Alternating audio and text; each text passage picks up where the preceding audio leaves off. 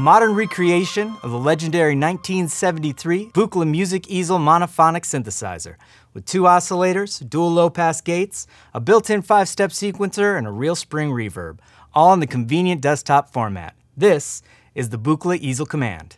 In the early days of synthesizer development, 2 dominant figures emerged, Bob Moog and Don Buchla. Both developers initially focused on building modular synthesizers. For Moog, it was the modules that would populate the company's System 55, 35, and 55 synthesizers, while Buchla was busy creating the dozens of modules comprised in the Buchla 200 series.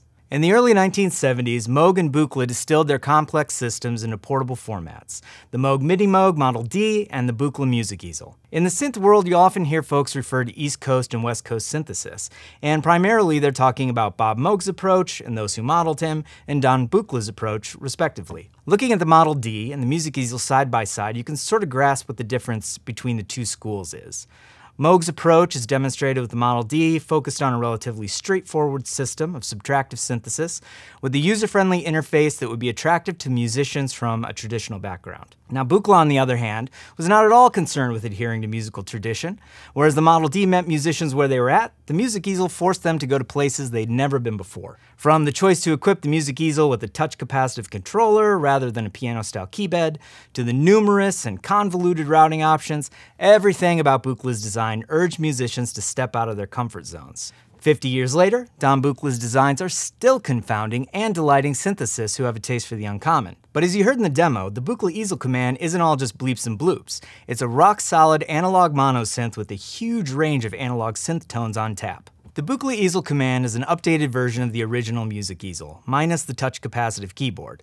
On the rear panel, it includes a 3.5mm gate and 1 volt per octave jacks, sustain input, traditional 5-pin and USB MIDI connections, and a true stereo master output. The Easel Command's interface reveals its modular nature, and each module is clearly labeled. They include the 2 oscillators, a complex and a modulation oscillator, a dual low-pass gate, a 3-stage envelope generator with attack, sustain, and decay, a 5-step sequential voltage generator, the pulsar, and color-coded jacks for routing modules. The color coding is one of the most helpful aspects of this design. The color jacks correspond to the numerous control source outputs, and the black jacks are inputs. Blue jacks are for the sequencer, orange jacks are for the envelope generator, yellow jacks are for the pulsar, and white jacks are for the random voltage generator. And then these purple jacks down here, those correspond to pressure output for expressive controllers like the Buchla Thunder overlay for the Stencil Morph. Now you patch between modules using Buchla's banana cables right here, or the shorting bars. So let's take a minute and break down each of the individual sections. So first up is the complex oscillator. And what's so complex about it? Well, you can choose from 3 different waveforms. Spike, a uniquely Buchla waveform that's like a really thin pulse wave.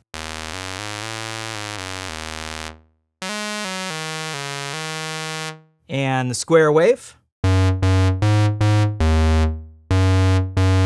Super, super fat. And then there's also a triangle wave.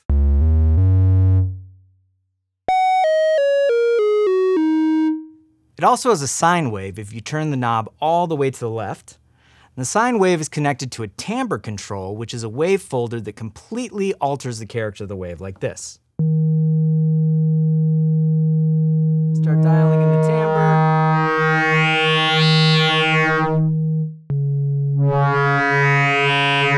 It gets super crazy and gnarly. It's awesome.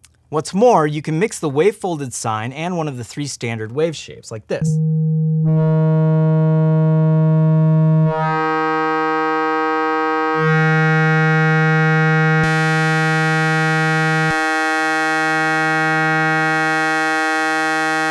So you can already hear that this is a very different kind of synth right from the start. Now let's check out the modulation oscillator. Here you have 3 wave shapes to choose from: ramp, square wave,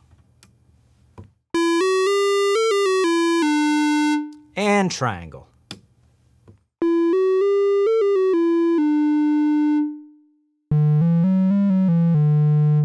And you can use the modulation oscillator as a second voice, like so.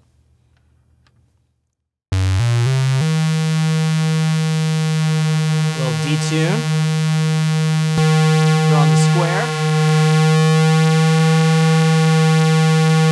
The output of the complex oscillator is hardwired to gate 1, and the modulation oscillator is hardwired to gate 2, which brings us to the next section, the dual low-pass gate. The low-pass gate is one of the elements that sets the Buchla Music Easel and the Easel Command apart. What is a low-pass gate?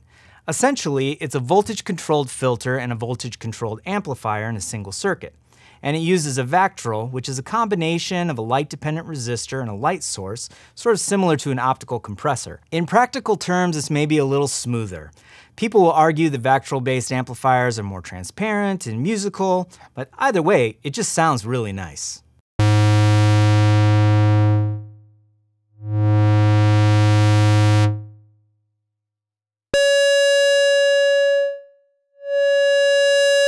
You can engage both the amplifier and the filter independently or combine them using this switch here. Now let's hear it with the resonance cranked up. Uh-oh, we've encountered another weird anomaly of the Easel Command. The low-pass gate is not resonant. Does that mean you can't create resonant sweeps and reso bass patches? Technically, yes, you can. But in my demo track, there's clearly some kind of resonant sweep happening on a couple of sounds. So how do you do it? One way is to send the envelope to the timbre control as well as to the gate. Let's check that out. So we're going to connect one of the banana clips to the envelope out and put it into the black input jack, which coordinates with the timbre control. We'll crank it up to about half.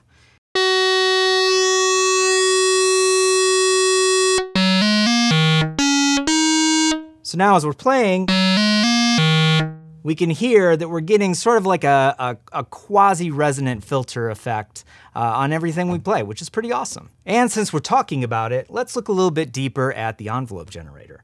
This is another area where the Easel Command diverges from other synths.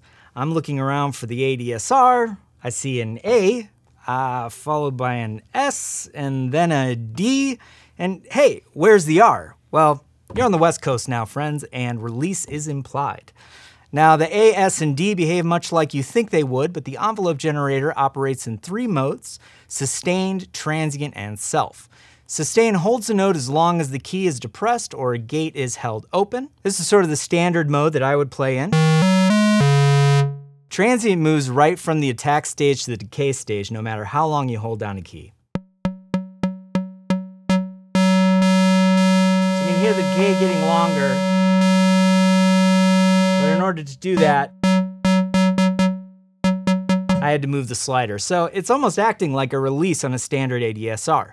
And switching it into self mode turns it into a looping envelope, basically transforming it into a shapeable LFO.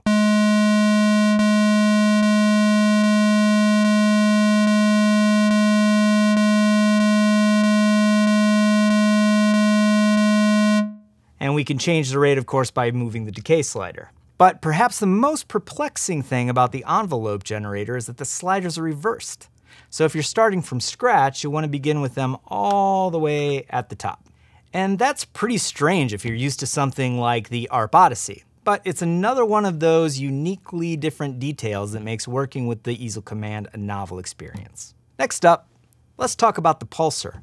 What is the pulsar?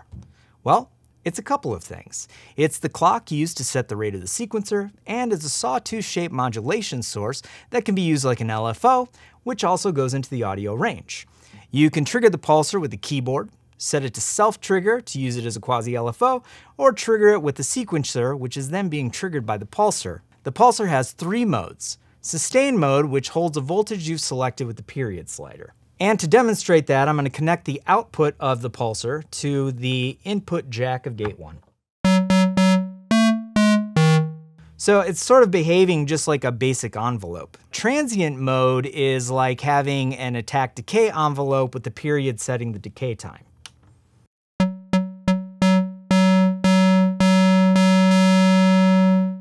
And there's also an external mode, which is for use with the Buchla program cards, which honestly I didn't have a chance to check out, so I'm gonna ignore it. The pulsar is a super fun modulator, and let's route it to some stuff and see what happens. All right, so the way that I've hooked this up is I have my envelope going to both gate 1 and gate 2, and then I've sent the pulsar out to the input of the timbre control. So you can kind of hear here. We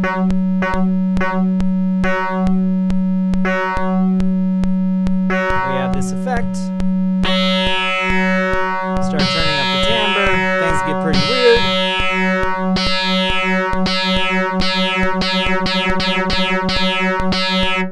So as you can see, kind of using it the same way I would be using an LFO, but the possibilities for routing here are pretty limitless. So in this example, I took the output of the pulsar and I've put it into the input of gate 2 here.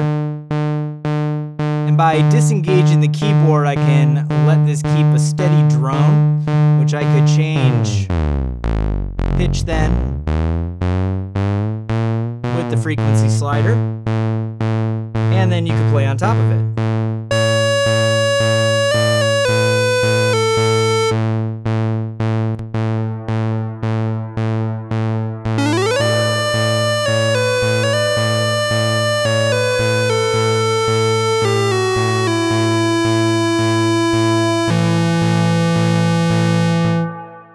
So, pretty fun. Some musical accompaniment with just the use of the pulsar. All right, now we're getting to one of the coolest modules in the system, the sequential voltage generator.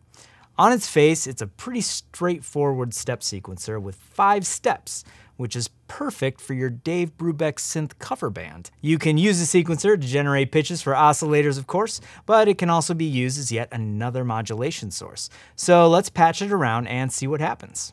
So for this first patch, we're doing something pretty simple. I've sent out the sequencer to control the pitch of the complex oscillator, and you can hear that here.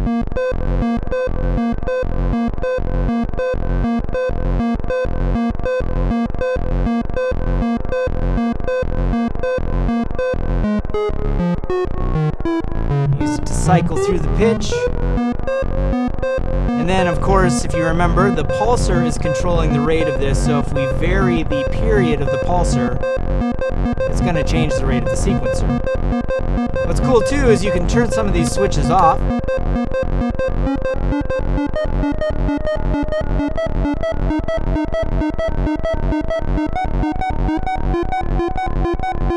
Kind of fiddle around with the knobs until you get something fun, and it'll start skipping steps for you.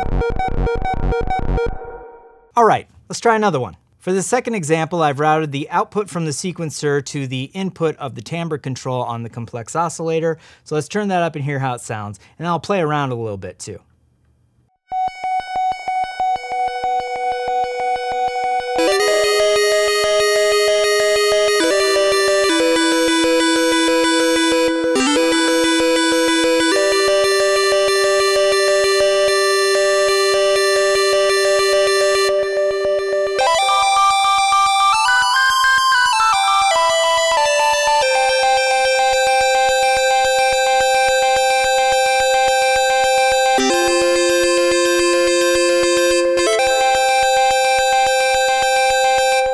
And by pure chance, I just accidentally played Fanfare for the Common Man. So there you go, copyright strike. So the last module that I want to highlight is the random voltage generator. From what I've read, the random voltage generator on the Easel Command is not exactly like the sample and hold modules I'm familiar with. I tried to track down more info about it, but it does what it says. It produces random voltages, which can be routed to any control input. And each random voltage output, which are the white jacks here, seem to have a slightly different character. So let's check that out. So let's hear the effect of the random voltage generator on the timbre control. I got a sequence running. We'll turn that up. And then we'll use our jumper bar here to patch it.